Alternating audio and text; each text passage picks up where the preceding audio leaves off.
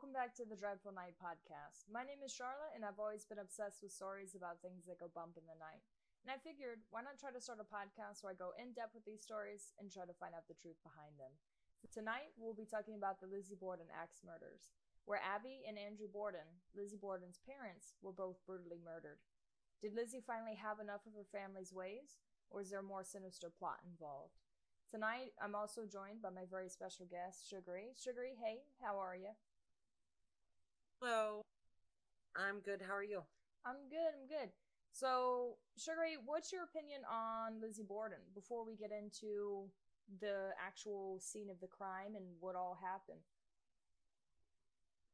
Um, I think it's an interesting story. I Mm-hmm. think that there's enough information on both sides, Mm-hmm. either to say that she did do it or to say that she didn't do it. Yeah, and I would agree with you on that. I think that a lot of the evidence is very circumstantial. A lot of it very heavily relies upon what other people have said, and a lot of it's he said, she said. So, to sort it out and to just kind of give it a fresh slate, let's get into the facts of the actual crime itself. So, at the Borden family home, Lizzie lived with her father, Andrew, stepmother, Abby, sister, Emma, and their live-in maid Bridget Sullivan, also nicknamed Maggie. Prior to the crime occurring, tensions were already high in the household.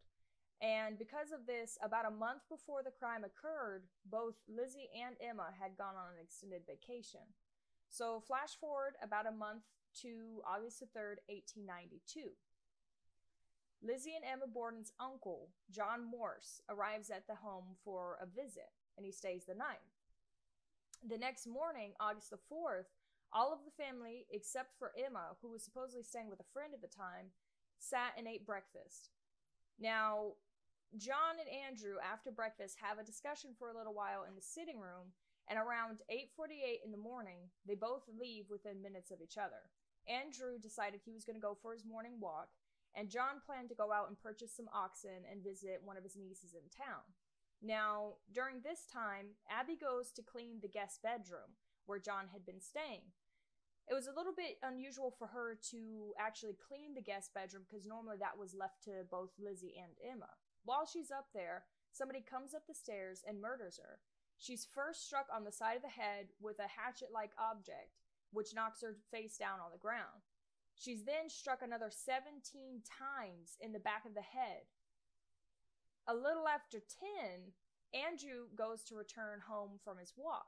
Now, he tries to open up the front door, and it said that his key wasn't working and that the maid, Maggie, actually had to come to try to help him unlock the door. So he gets into the house and he asks Lizzie where Abby is. She says that at some point during that morning when he was walking around, a courier had come by and delivered a note to Abby that said one of Abby's friends was sick and Abby decided to go visit her. So, hearing this, Andrew says, well, okay, I guess she's off visiting this friend. So, he decides he's going to lay down on the couch and have a nap. So, while he's sleeping on the couch, he gets hit around a dozen times in the head with this hatchet like object. A little while later, Lizzie walks into the sitting room and finds her father there murdered. She immediately hollers to Maggie, who's upstairs sleeping, and she comes down the stairs and they both say, oh my God, Andrew's dead. And the maid goes upstairs and finds Abby and says, oh my God, even Abby's dead too. She's here laying face down in the guest bedroom. So an investigation is immediately launched, and Lizzie becomes the prime suspect of the investigation. And the only reason she's even found to be a suspect is because of the fact that they found a drop of blood on one of her dresses while they were conducting their search of the house. Now, it's written off, though, because she says that she was on her monthly, so that's why there was this, like, single drop of blood on her dress. But nothing else is really found. They see, like, a couple hatchets downstairs, but nobody takes any of those in as what could be possibly a murder weapon. It just felt like the entirety of the actual investigation was just poorly conducted. So they go to trial, and Lizzie is charged with the murder of her parents, but is acquitted due to the fact that there was basically no evidence or no concrete evidence there. Now, during the trial and the investigation, Lizzie's story changes several times. And this is in part due to, or what was believed due to, the fact that she'd been given morphine, and that she maybe couldn't remember the full picture, or her memory was failing her a little bit. But on top of that as well, she just seemed unusually calm. So after the trial, she's acquitted, and she decides to move out of her family's home, and she moves in with her sister Emma into another large house called Maplecroft, and she lives there with her sister for years and years until the sister finally decides to move out, and then they both die. Her maid, Maggie, just kind of like disappears after the trial. It's said that not too much is known about where she went, but it is said that she ended up in some part of Minnesota and had been married to another man named John Sullivan. Her uncle, John Morse, not too much is known about his whereabouts after the fact either, and nobody really knows what came of him. Sugary, what are you thinking on this?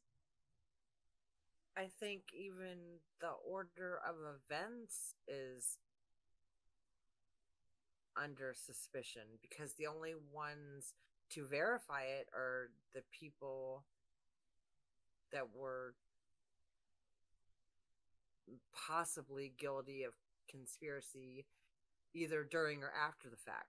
There was no extenuating witnesses, no third-party witnesses that said, hey, by the way, I saw Andrew on the walk, or hey, by the way, I saw John go to buy this oxen.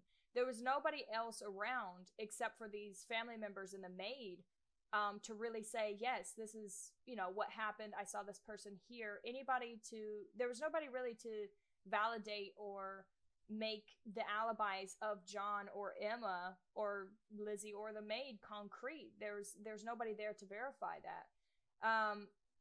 Sugary, what do you think of, though, for the murders themselves? Do you think Lizzie is the one that could have been, she could have been the one to actually do them, or?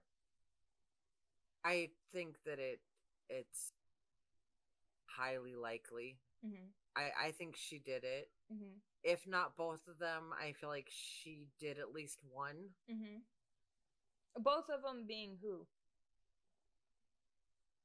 Her stepmom and her dad. Even if she didn't kill both of them, I think that she at least killed the stepmom. Mm-hmm. And that's just a feeling. Like there's nothing factual to back that up. I think that's just because it's overwhelmingly obvious that she always hated her stepmom. Mm-hmm. And it feels like the anger directed at her dad was temperamental and off and on, depending on what he gave her when. Mm-hmm. I mean, even in saying, she had not really liked her stepmother, they didn't even call her mom or Abby or anything. They called her Mrs. Borden. And it was always thought by Lizzie and by her sister Emma that the only reason Abby even married their father was for his money, because he was a property developer. He became pretty successful. They lived in an upscale neighborhood. They had quite a bit of money, and at Lizzie's death, she was worth around $5 million. Well, in today's money, what would be considered $5 million. So there was obviously some sort of plot of money going on here. In my personal opinion, looking at all of the evidence that's, laid out, I think that there's no telling if it wasn't just the maid, or if it wasn't just Lizzie, or it wasn't just her sister or the uncle. I think it could have been a coup between all of the people. I think that what could have happened is maybe the uncle never left that morning. Maybe Andrew never left the house that morning. Maybe they got up that next morning, ate breakfast, and Andrew went to go take a nap on the couch, and that's when he was killed. And Abby went upstairs to the guest bedroom for whatever random reason, not to clean the guest bedroom, but she just went up there for whatever reason and gets killed up there. And then maybe during the point of where the crimes occurred, to the point of where the investigators came, that's when John and Emma leave the house. Because even looking at the amount of times each person was hit says that it's a crime of passion. You don't Yeah. just go, like, you don't break into somebody's house and What hit them if 17 he took times. a nap? They weren't autopsied, were they? I believe What that if he- they did an autopsy, but it wasn't to the extent that an autopsy nowadays would have been conducted. There was no, like, Well, toxicology because what if done. he took a nap because he was drugged?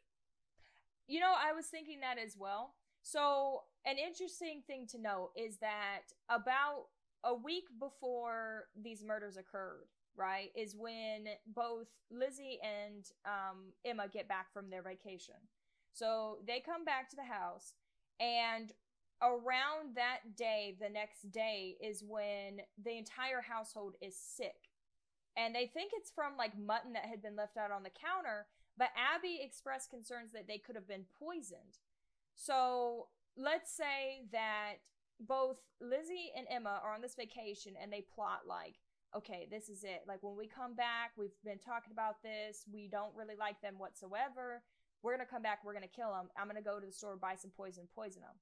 So what if she tries to poison them, like, that next day or that night that they arrive, but it doesn't work? It just makes them very sick. And then, because it's even said that the day before they're murdered, Lizzie went to a local store to purchase this rat poison. And what did she say, like, the rat poison was for? Like, why did she go to the store and buy this to begin with, or She tried to get prussic acid, which she said she wanted to use to clean a seal skin cape. Right. So, and then they didn't give it to her, right? Correct. So, and why wouldn't they give it to her? Exactly. That's what doesn't make any sense. Because if you were to purchase this supposedly very highly toxic chemical, so if you were to purchase this very highly toxic poison a week prior, and then a week later you go back for more, wouldn't people think, like, hang on a sec, why are you buying this stuff? Maybe they had some sort of limit on it. Because if the day before they're murdered, she tries to buy this poison and she can't buy it, and then the next day they're killed with a hatchet, and the week prior they're all sick with something, wouldn't it make sense that the household gets sick for a week? It could have been Lizzie and Emma that could have pretended they were sick or whatever. Her trying to buy that poison the night before was kept out of the records. See? That just furthers it, though. The judge said that it wasn't coincidental enough. How is that not coincidental enough? Because they were killed with an axe, supposedly. I don't know. I still think it goes to motive, but because it was the day before. Right. Like, okay, maybe a week before, but what if it was a clerical error and he thought they meant the poison that she purchased a week ago?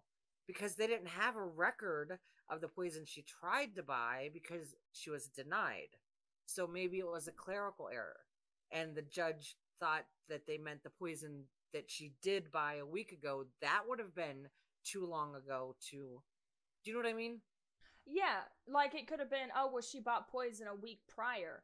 But what if when she tried to poison them, it didn't work? Like, it just made them very sick. Yes. Because even Abby expressed concerns that they had been poisoned. Not, oh, I've got food poisoning. No, I think I've been poisoned. And then the day before, you know, Lizzie, probably after that week, everybody started to feel better. So she's like, okay, I'm going to go buy more poison. But now I'm going to, double the dose. Yeah, I'm going to double the dose. Like, I'm going to kill him this time. But she can't get it. So then the next day she's just like, fuck it, I'm gonna go and I'm gonna kill them now. Let's take a look for a second at the timeline. The uncle comes, he stays the night before. Him and Andrew have a discussion that morning. They both leave. This is when Abby dies. The maid is there. You're gonna tell me the maid did not hear somebody being bludgeoned in the head? And now, if you look at the crime scene photos, these are deep cuts. These break the skull deep cuts. You're going to tell me the maid, Maggie, does not hear somebody being bludgeoned 17 times? Let alone if there was initial, like, shout or something. Because Maggie even said she was at the house, but that she was cleaning windows when Abby got murdered. How is that a She thing? probably had her iPod in and wasn't paying attention. This is 1892. They don't have iPods. But you know what I'm saying? This is so. How do you not? And the house is not that big. If you look at photos of this house, it is not that large. There is no way you can't hear somebody being bludgeoned, a body falling to a floor. There's no way you can't hear somebody falling to the floor and being bludgeoned 17 times and not go, what is that noise? What is that? Now, it's none of my business. I'm not gonna worry about it. I mean, she'd be the perfect horror movie survivor out of anybody. She's just like, nope, not for me. I'm just gonna keep cleaning these windows and I didn't see nothing. I didn't hear nothing. I didn't know. I don't know anything. I'm not a snitch. This is fine. Everything's fine. Everything's fine. And the thing is this. So she obviously this scuffle happens. Maggie says she doesn't hear anything. She's too busy cleaning. Lizzie, she doesn't even say like where she is. She just basically says she's in another room. Like she has no idea. And her room is down the hall. If you look at the floor plan, her room is down the hall. So you're gonna tell me she didn't hear anything and she lives down the hallway either. You know? Now when Andrew comes in, when he supposedly comes back from his walk, he doesn't go upstairs to go check on anything. Like, he doesn't go to snoop about on the second floor whatsoever. Maggie's upstairs cleaning the windows, and she doesn't happen upon the body. So for this hour and a half after Abby supposedly is dead, lying just dead on the ground, blood pooling around her, nobody sees her body. Nobody even looks in the guest bedroom to see this body. So Andrew comes in, he just lays down on the couch, and he's like chilling, taking a nap, and that's when he's murdered. And then Lizzie's like, oh my god, I just walked into the sitting room and he was there, dead. Maggie, oh Maggie, please come down the stairs and witness the fact that my father is dead on this couch. Like, it doesn't make any sense. And then Maggie says by the time the father was murdered, she was upstairs sleeping, like taking a nap. And her room is on the third floor. So if you look at the layout of the house, so there's stairs to get up to the third floor, but you're going to tell me at no point did she wander on the second floor before she went straight upstairs. I feel like Maggie is very suspect in this. Lizzie's obviously suspect in this. And then Emma just so happens to be at the same time, like, staying with a friend type thing. And John is out buying oxen, which could never be verified. It doesn't make any sense. It's a little too vague. It's not substantiated. Why didn't they get more people's statements? That's my thing though as well. They didn't go to collect people's statements, like any of the neighbors. They didn't go to collect their statements. They didn't go to whoever the sister was staying with. Yeah, they didn't go get statements. They didn't go to, okay, well, John, where did you go to buy this oxen at? Who saw you? Can you verify your alibi? They didn't do that. They didn't even take the supposed, they just noted down in the book that there was a hatchet among like these other hatchets and axes that were downstairs in the basement, that one of them had a broken handle and that one of them had like less dust on it. Like it looked like it had been used recently. That's all that they noted, but they couldn't find blood anywhere except for blood around the bodies and blood around the bodies and then like a drop of blood on one of Lizzie's dresses. They didn't really question Lizzie that much. They didn't go and like do a full-on review of the house and do like a whole ass search of the house. They didn't do any of that.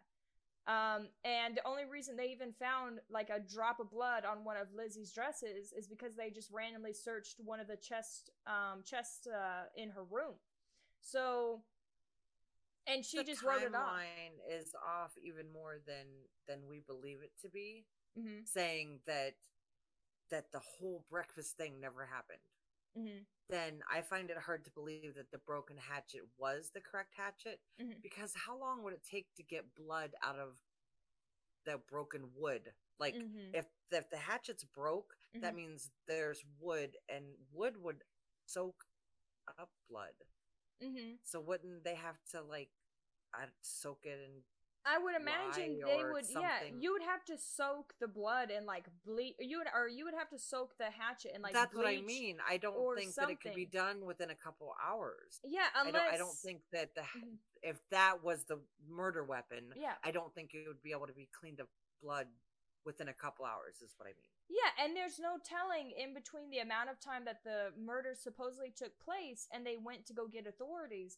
There's no telling how much evidence they were going to be able to hide. They could have put the hatchet or the supposed hatchet anywhere, you know. Yeah. They could have done anything with those tools. They could have put it wherever they wanted to. I mean, hell, she could have probably wrapped it in a dress and the investigators wouldn't have found it. It's like everything is just so well thought out and like covered up. And the fact that the authorities didn't really even question them to begin with makes me think this. Either the authorities were paid off, like the people actually investigating were paid off, or that Lizzie was like the number one suspect and they actually found more evidence, but they left a lot of it out because of the time frame. They didn't want people to realize that a woman was capable of such an occurrence. Because remember, this is I think it 1892. was a combination. I think it was a combination. Yeah, I mean, this is 1892. It's the middle of women's suffrage. Oh, it can't be her because even in the records, didn't it say like they believed that she was too dainty and docile to be able to commit such an atrocious act? Yeah. Well, not the newspapers the Mm-hmm. next day Mm-hmm. said um the only person that the government can catch is one whose very innocence placed her in its power.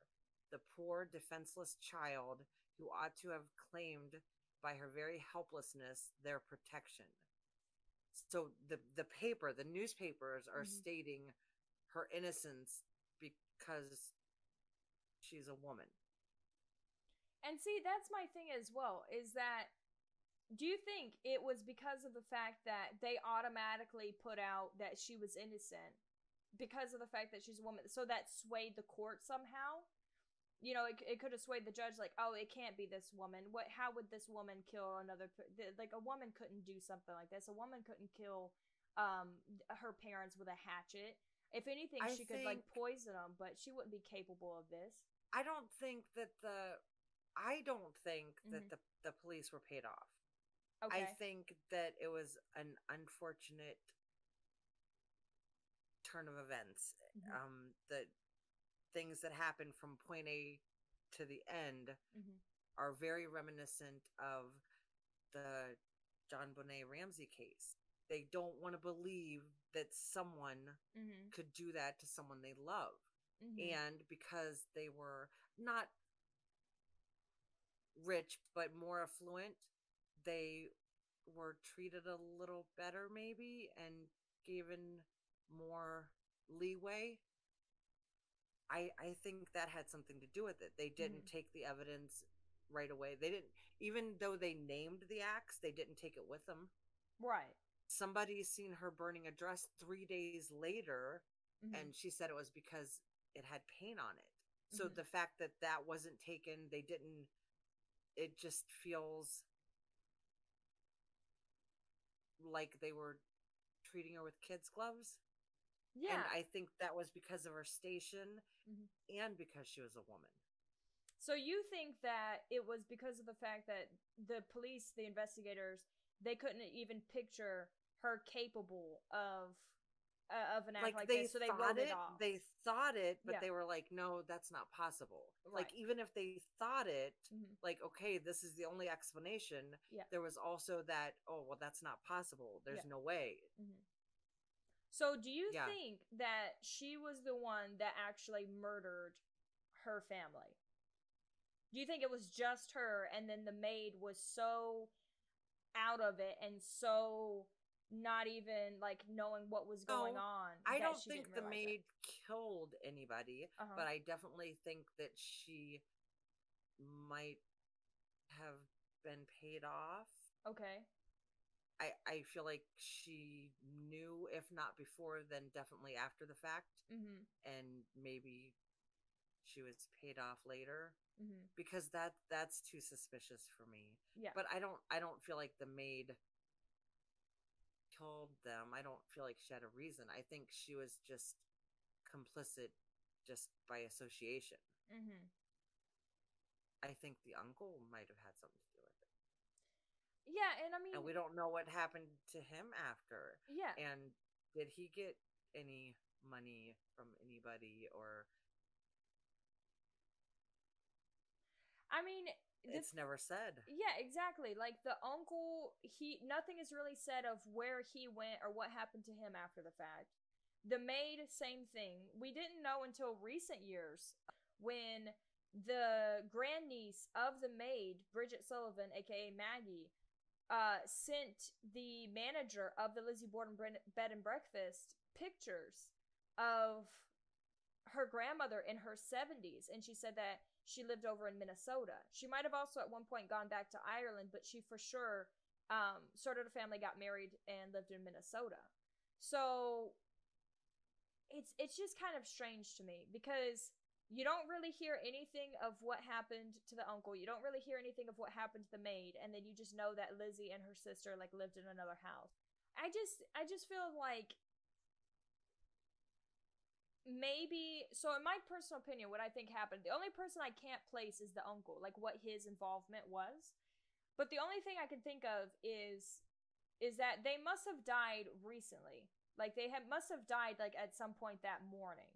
But what I think is that Lizzie could have definitely killed the stepmother, or John could have, because she went to go clean the guest bedroom and that's where John was staying at. So either Lizzie or the uncle could have killed the stepmother. I think that Lizzie or the uncle could have killed Andrew while he was asleep. And the maid probably knew about it like the night prior or like that very morning, and she just got paid off like, hey, keep quiet and, we'll give you money type thing. I think that Emma and Lizzie already knew what they had planned to do.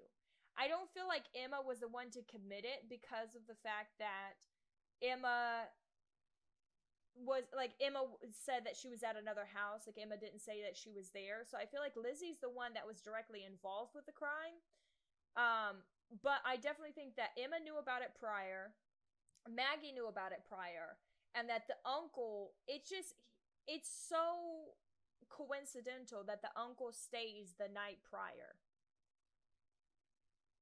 The only thing I can think of is that when Lizzie and Emma were on this vacation and they were so mad at their parents, they at some point, the uncle had been living in Rhode Island, that while they were on this vacation, their uncle came to visit them, or they visited their uncle and came up with this plot to kill their parents.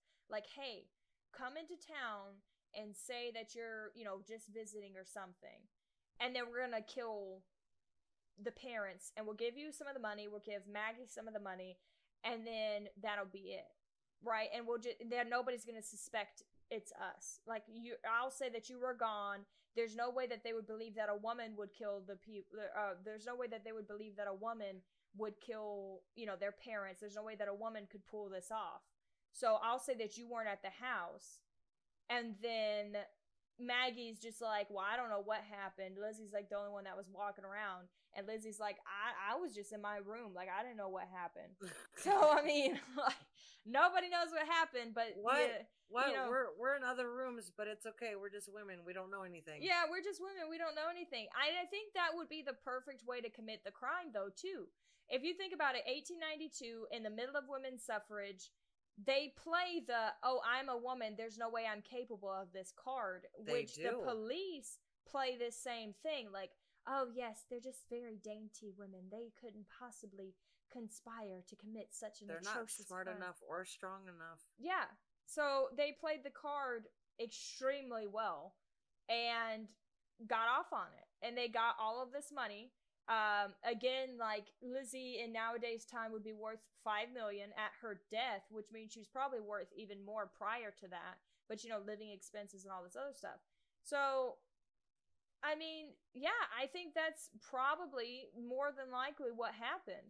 She paid off the maid, she paid off the uncle, and then went and was like, okay, we're going to get rid of him some which way. Because keep in mind, at the time these murders occurred, Lizzie was 32 years old. Her sister Yeah. was like 41, 42.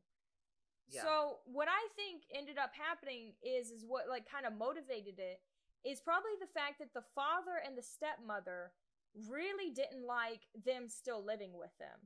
You know, they were like, you're 30 something years old, you're 40 something years old. Why don't y'all have husbands? Why don't y'all have a family of your own? Why do you still live with us? Type thing.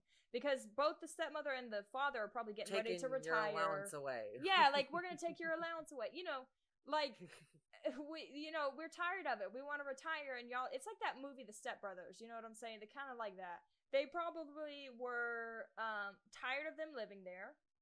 They were probably tired of putting up with them and all of these tensions, and said, we're gonna get rid of them. Like, you're gonna move out of the house type thing.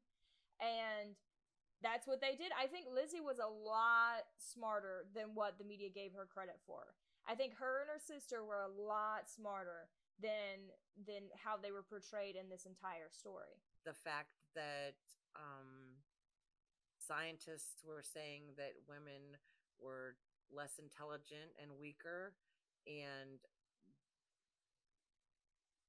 Lizzie playing that card for all it was worth.